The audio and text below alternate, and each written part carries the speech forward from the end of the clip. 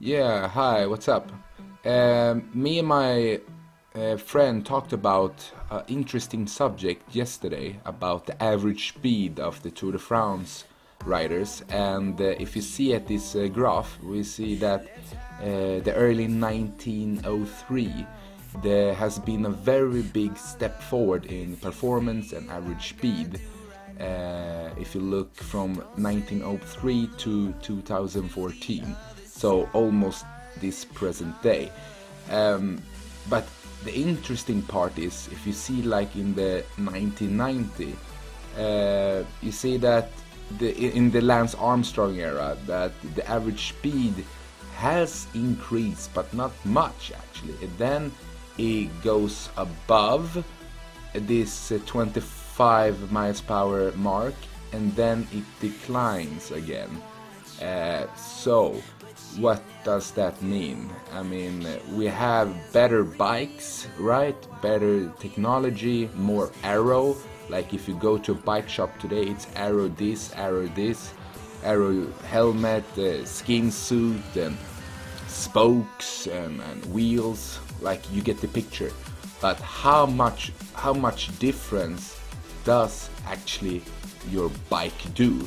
Like I don't think that the bike from the 1990 from this present day has been like 5-10% better. That's crazy to seem to think that. But I mean, how much different does it actually do?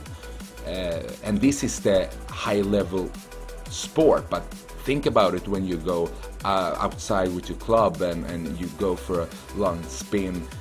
Like how much different does it make you? Like how much faster are you going to be able to be with all this aero stuff you have? So it's a very interesting subject. So take a look at the graph, and what do you think?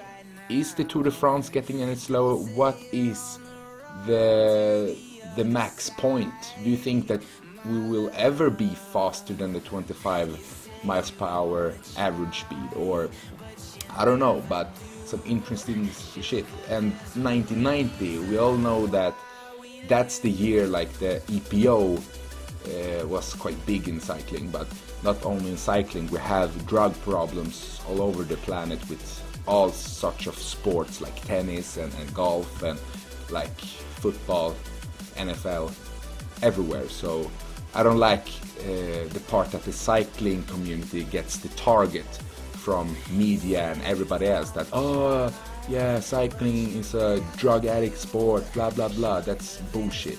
But what to say, what to do.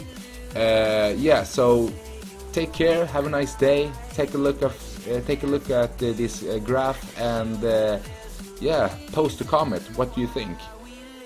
Cheers.